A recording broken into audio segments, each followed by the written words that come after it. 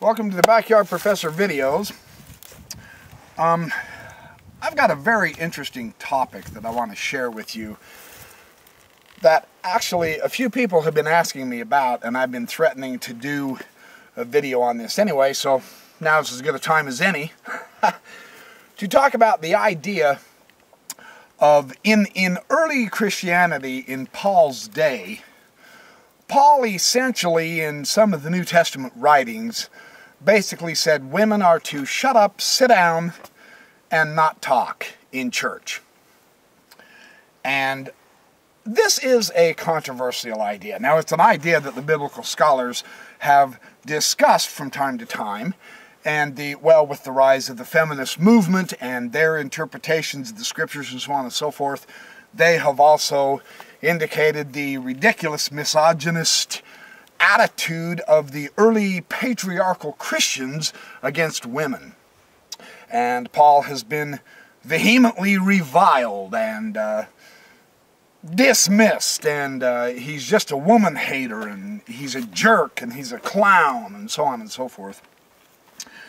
The scholarship is very interesting on this subject, and I want to share some of the scholarship with you. Now, I have my fair share of difficulties with the Apostle Paul, and I'm going to defend him here in some respects. Now, before you turn the video off, let me explain. The churches have done something very interesting over the course of the last, within my lifetime, 60 years. Many of the pastors, Bart Ehrman describes this in one of his books. He's written so many books. He's so wonderful to read. Where the ministers, when they go get their pastor certificates, or when they get their master's degree or their PhDs in New Testament studies, the Bible and archaeology, the ancient Near East, whatever subject they're studying, to try to give them some background credibility to be able to preach the word to their congregations, they have studied the higher criticism. Now, the word criticism, you know, when you study textual criticism or redaction criticism, when you study the New Testament scholarly way of studying the Scripture, the word criticism does not mean to refute, to find a way to make it false. Criticism is basically the very careful, detailed, critical study of comparisons, of passages between the Gospels. Matthew versus Mark. How did Matthew word this as opposed to Mark? Why did John say this about Jesus when none of the other three Gospels have anything like that? The idea is to find the fundamental differences, the similarities, and the reasons why. What was going on in their day that they wrote the way they wrote? This is what criticism is. So many churches are so negative against the biblical scholarship, and it's absolutely unnecessary. The biblical scholarship is the most powerful, realistic, logical way. Now, of course, they can take it to excess, of course.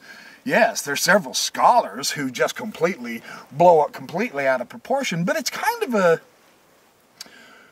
you know, in some respects it's like science. It's kind of a self-correcting approach. The overall scholarship of the Bible is really quite solid.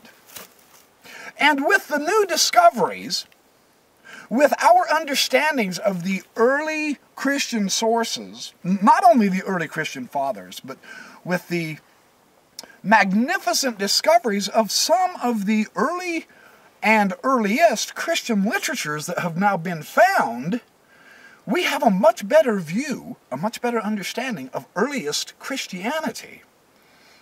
And it's an absolutely delightful situation. We almost have an overabundance of materials now that we can study the subject of the Bible in a realistic fashion. The churches, for the most part, as a general view, and I know it's dangerous to generalize, I'm well aware of this, I understand this. But still, this is how they do it. And Bart Ehrman shows this. They present a devotional, pious reading of the Bible. I mean, in a nutshell, that's the simplest way to put this. The scholars study the Bible from a historic point. There is no theological background that they feel they need to either defend or refute in order to make their interpretation correct. They're not interested in theology or doctrine. They're interested in studying what happened and why, how, and by who. And they've developed methods for doing this. Now, this is very important because several churches are now saying that you have to beware of the wolves in sheep's clothing. I mean, they use all the scriptural allusions to label the biblical historians and biblical, these guys are heretics, they're liberals, etc. And then they feel that they can ignore their research. And this is unfortunate. This is truly unfortunate. So many of these biblical scholars are really seriously great Christians. Some of them aren't. Some of them are Jewish.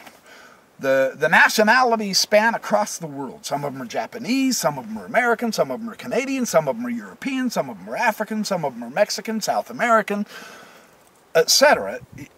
This Bible study is a fascinating thing. Well, Paul on women. This is such an interesting topic. And I can't go through all my books. I overdo everything. I brought 35, 40 books. I am going to use just 2 books. And understand, this is not the only scholar who has said this. So, here's my idea on Paul telling you women to shut up and obey, sit down and be quiet while we men teach the truth, and you women, all you have to do is obey. That's simply not Paul's teaching. It's a very interesting topic.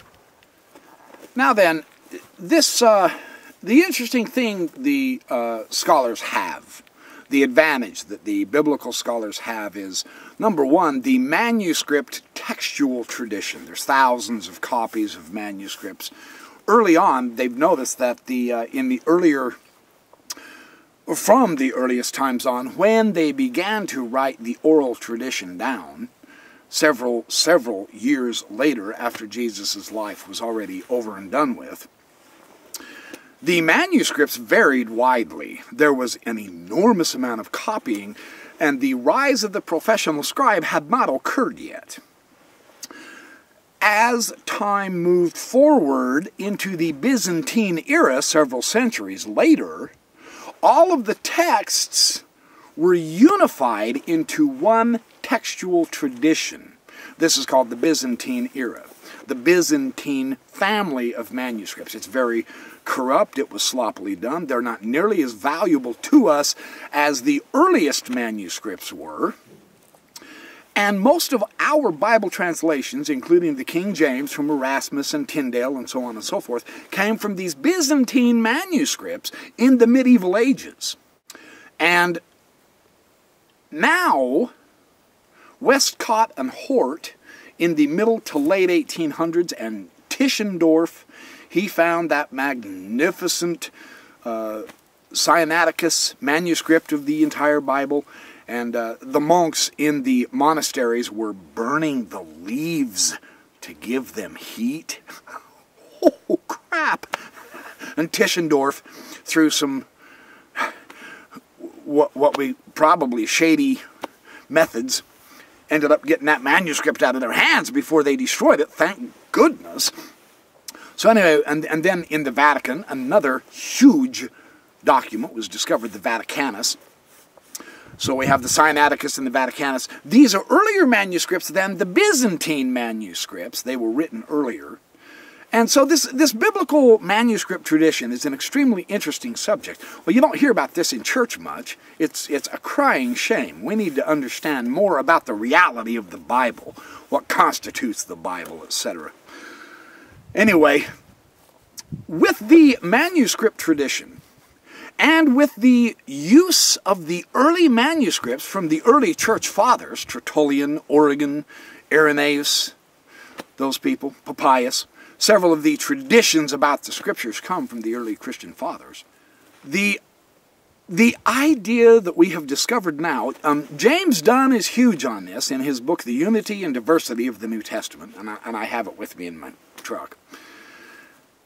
He shows that the incredible amount of diversity of thought, of activity, of different kinds of beliefs in the earliest substratums of Christianity is obvious. Now that we have the history coming out through the discoveries, well, we discovered the Nag Hammadi codices the same year the Dead Sea Scrolls were discovered. The Dead Sea Scrolls were the Jewish stuff, the Nag Hammadi is the early Christian stuff. We now know there wasn't a single unified Christianity at all. The diversity, Elaine Pagels has noted that the diversity of different groups of Christians who each had their own particular gospel. A group in Syria might have had the gospel of Luke, whereas the group way down in Jerusalem would have only had the gospel of Matthew. Some churches over in Asia Minor only had Paul's letters. They didn't have any of the Gospels.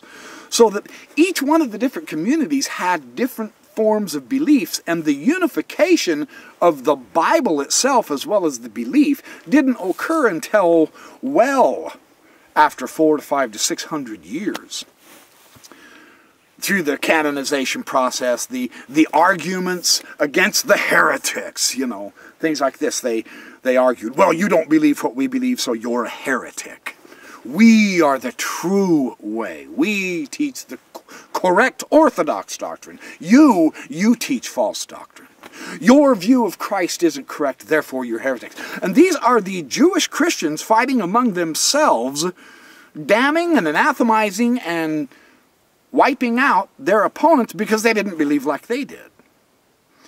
And this history is well established, I promise. I'm not telling you anything new. The scholarship on this is pretty immense. In the process, Bart Ehrman has shown probably the best overall description of this phenomenon is Bart Ehrman's book, Forged. Harper One Books, 2011, brand new. It's called Forged. He discusses the history. It's a 300-page book. You can read it in a day. He discusses the history of, because everyone was competing with everyone else, and everyone was wanting to get their writings back to the apostolic eyewitnesses, because this kind of gave it an authority over someone else's manuscript written by someone who wasn't one of the witnesses to Jesus. So one of the criterion for important, valid scripture was make sure it goes back to one of the apostles, preferably one of their writings. Well, because of that, of course, because there were so many dozens, I'm not exaggerating here, dozens of different ways of understanding Jesus, what he did, what he said, what he meant, everyone was forging gospels, letters of Paul, gospels of Jesus, of James, of John, of Philip, of Andrew, of Mary Magdalene. There were just all kinds of forgeries flying around, and everyone was claiming that theirs went back to the original apostles too, and they had the original teaching. I mean, it's in somewhat, it's comical in some respects. They had to produce a forgery to teach the truth. And everyone, the Orthodox as well as the non-Orthodox, the heretics, was doing this. Some of those forgeries found their way into our New Testament. To make a long story short, I won't give you the history. Bart Ehrman book, Forged, does. Very excellent read to give you the background that the forgeries were even denouncing other forgers. It was an amazing thing. Everybody was damning everybody else with their forgeries in order to tell the truth. It's the oddest situation. It is so fascinating. Well, with this background, we can get to this discussion of Paul telling women, shut it up, sit it down, and learn. We will teach you. You don't interrupt us. We are the important leaders. You sit down, shut up, and obey. That's not what Paul taught. That was an attitude of a later day. And Bart Ehrman shows this very interestingly. Now, Ehrman, in another one of his books, misquoting Jesus, the story behind who changed the Bible and why. This is a Harper San Francisco book for 2007. I'm going to read quite a bit of this in this section on pages 178 through about 182, because he's giving us the context of the early Christian views and the Scripture, and the basis of the Scripture, and why we are misunderstanding some things. Debates over the role of the women didn't play an enormous role in the transmission of the texts of the New Testament, but they did play a little role. It's very interesting seeing the evidence in the manuscripts of this idea of women in the church. Modern scholars have come to recognize that the disputes over the role of women in the early church occurred precisely because women had a role. And that's why the disputes arose. Often a significant and a high publicly profiled role. Moreover, this was the case from the very beginning, starting with the ministry of Jesus himself. It's true that Jesus' closest followers, the 12 disciples, were all men, as we would expect of a Jewish teacher in the first century Palestine. But our earliest Gospels indicate that Jesus was also accompanied by women on his travels, and that some of these women provided for him and his disciples financially, serving as patrons for his itinerary preaching mission. We can read about this in Mark 15 and Luke 8. Jesus is said to have engaged in public dialogue with women and to have ministered to them in public, Mark 7 and John 4. In particular, we're told that women accompanied Jesus during his final trip to Jerusalem, that they were present at his crucifixion, and where they alone remained faithful to him until the very end, when the male disciples had fled, Matthew 27:55 and Mark 15:40 and 41. Most significant of all, each of our Gospels indicates that it was women, Mary Magdalene alone, or with several companions, depending on which Gospel you read, who discovered his empty tomb, and so they were the first to know about and testify to Jesus' resurrection from the dead. You read about that in Matthew 28, Mark 16, Luke 23, and John 20. It is intriguing to ask, he says, he's on page 179 here. It is intriguing to ask what it was about Jesus' message that particularly attracted women. Now, most scholars remain convinced that Jesus proclaimed the coming of the kingdom of God, in which there will be no more injustice, suffering, or evil, in which all of the people, rich and the poor, slave and the free, men and the women, would be on an equal footing. This obviously proves particularly attractive as a message of hope to those who in the present age were underprivileged. Mainly a lot of the women were, yes, and the slaves, the poor, the sick, the outcast, etc. In any event, we do not need to wait even until the 2nd century, however, to see that women played a major role in the early Christian churches. We already get a clear sense of this from the earliest Christian writers whose works have survived, namely the Apostle Paul. Now, this is an interesting idea here. The Pauline letters of the New Testament provide ample evidence that women held a prominent place in the emerging Christian communities from the earliest of times. Were you aware of that? It's true. We might consider, for example, Paul's letters to the Romans, at the end of which he sends greetings to various members of the Roman congregation. That's in chapter 16. Although Paul names more men than women here, it is clear that women were seen in no way inferior to their male counterparts in the church. Paul mentions Phoebe, for example, who is a deacon in the church of Cenchreae. I don't know if I'm pronouncing this right. Probably not. C-E-N-C-H-R-A or R-E-A-E. Wow.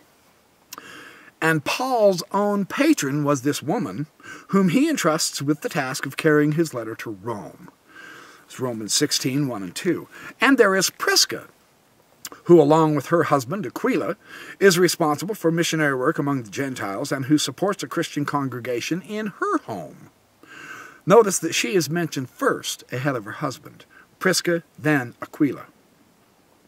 Then there is Mary, a colleague of Paul's who works among the Romans. Verse 6 there. There are also Tryphena, Tryphosa, and Persis, women whom Paul calls his co-workers in the gospel. And there are Julia and the mother of Rufus and the sister of Nereus, all of whom appear to have a high profile in the community. Most impressive of all, there is Junia, a woman whom Paul calls foremost among the apostles. Verse 7. The apostolic band was evidently larger than the list of 12 men with whom most people are familiar. Women, in short, appear to have played a significant role in the churches in Paul's day. So how do we find it that Paul is telling them not to participate in church? There's an answer. Jesus' message was rooted in the coming of the kingdom of God, and apparently this was Paul's message also. For as many of you as were baptized into Christ have put on Christ, he says. This is in Galatians 3, 27-28. There is neither Jew nor Greek, slave nor free, male nor female, for all of you are one in Jesus Christ.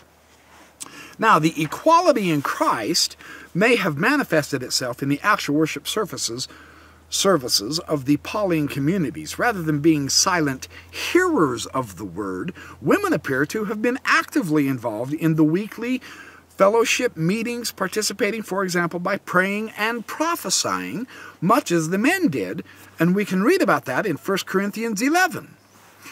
A genuine epistle of Paul, as the Romans are. At the same time, to modern interpreters, it may appear that Paul did not take his view of the relationship of men and women in Christ to what is thought as the logical conclusion. He did require, for example, that when women prayed and prophesied in church that they veil their heads. Their heads are covered. In other words, Paul did not urge a social revolution in the relationship of men and women, just as he did not urge the abolition of slavery, even though he maintained that in Christ there is neither slave nor free. Instead, he insisted that since the time is short, until the coming of the kingdom, and make no mistake about it, this Christian apocalyptic, now apocalyptic means the end of times, this Christian apocalyptic was the main message of Jesus. He said, the coming of the kingdom of God is going to happen, and there's many of you in this generation who will see it. Well, Paul, of course, felt he was in that generation. And so everything he taught and did is in relationship to this failed Christian apocalyptic. Jesus didn't come again. The kingdom never showed up. Social injustice just went right on marching around. It's been 2,000 years now. The kingdom of God never did show up. So the urgency of Paul is not to cause a social revolution. He's more or less saying, look, just accept the roles you have now until the kingdom comes, and then we're all going to be free anyway. We're not going to have any of this social injustice from the Roman Empire. Nobody else is going to rule over us except God in the kingdom of God. So in some churches, women played a very important leadership role. In other churches, their roles were diminished and their voices were quieted. Reading later documents associated with Paul's churches after his death, we can see that disputes arose about the roles of women. Eventually, there came an effort to suppress the role of women in the churches altogether, but not in Paul's day. Not in the earliest Christianity, you see. the documents in the New Testament that speak of women shutting up, sitting down, and being quiet, be hearers of the word only, is from a later time after the Christians realized, well, the kingdom of God isn't coming, so we had better put together a central church. We had better make sure the church has to survive. And so that's what they were attempting to do. And it was in those days, in the epistles of Timothy, see the concern in the epistles of Timothy and Titus, the pastorals, that are considered to be modern, well, not modern, but ancient forgeries in the name of Paul. None of that concern about church organization, what a bishop's supposed to do, what an apostle's role is, how the deacons function, you know, where do you meet, what scriptures do you read, how do you administer the sacrament and all that. None of that was Paul's concern. None of it. It was unnecessary. The kingdom was coming soon, in his day. The later dated documents, the pastoral letters, after they realized, well, it didn't happen the way they said it would, so we have to accommodate our reality with the facts, then those concerns arose in the 2nd and 3rd centuries. The New Testament did not just fall down, plop, total and complete in the laps of the early Christians. It was eventually formed together and put all together over the course of many centuries. And that's critical to understand. In the genuine letters of Paul, we don't have this concern about women at all. Everyone was performing the work, getting prepared for the kingdom to come. It was only in the later day that that issue became dominant. And it's an issue that is in in writings in the New Testament that are not considered to be authentic Pauline writings. This is fascinating. In the area where Paul is describing the roles of women and men, trying to get them to all prophesy, it was a community where everybody had the gifts of the Spirit and everybody was edifying everybody else. Some of the manuscripts change some things. The later manuscripts change the teachings of Paul within his own letters. And Ehrman documents that. I'm not going to give you all the details, but if you can, misquoting Jesus, he has all the details in this. So this is fascinating because what I wanted to say, and he's discussing the evidence of the changing of the several manuscripts that shuffle verses around, and so they change the immediate literary context within 1 Corinthians as a whole. It appears, based on the manuscript evidence that we have now of the early biblical manuscripts, hundreds of them, but on the manuscript evidence, it appears that Paul did not write 1 Corinthians 14, 34, and 35. And it's very interesting that Paul speaks of the woman Junia. He's saying this on page 185 of his book.